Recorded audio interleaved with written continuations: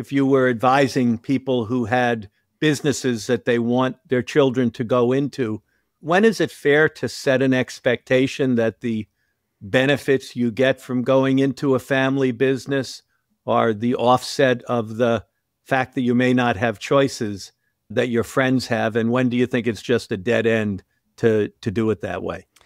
You know, I think each kid is different.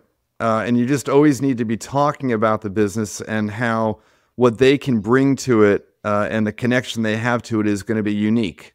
No one else is going to come in as a family member. No one else is going to have their name on the door, as they say.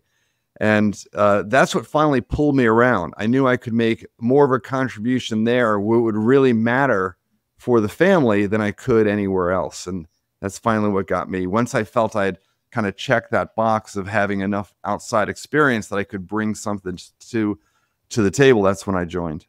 So, many families have a 5-year rule, and it sounds like in your case, it's a 10-year rule.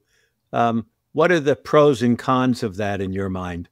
Well, the pros are that you can bring something to the business. You've hopefully gotten great experience in those 10 years at other places, and you come in and you don't suffer from, quote, groupthink, which the rest of the business, the rest of the family already, has been, sharing.